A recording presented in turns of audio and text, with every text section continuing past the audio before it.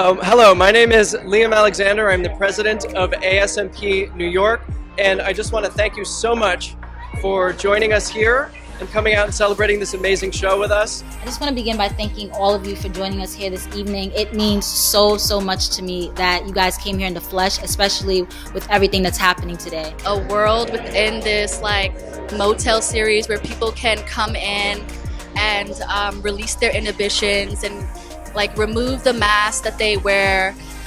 And what I find is really powerful is the photographer's work on the individual images and feature. It's a different kind of liberty today.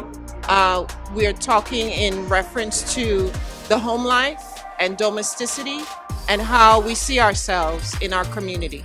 People who come into this country, they bring so much with them. They bring their culture, they bring their food, they bring their art.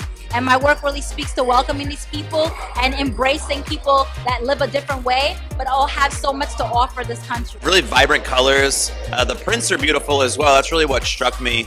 Hi, my name is Celine Soulite, and this is my work. It's called Royal Elements. To witness for the first time this immigrant woman reveal this tender side of vulnerability was both touching and heartbreaking.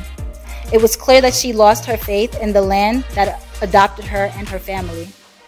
She expressed, how can they have so much hatred for us? Seeing my parents, both of them are Haitian, just grind so hard.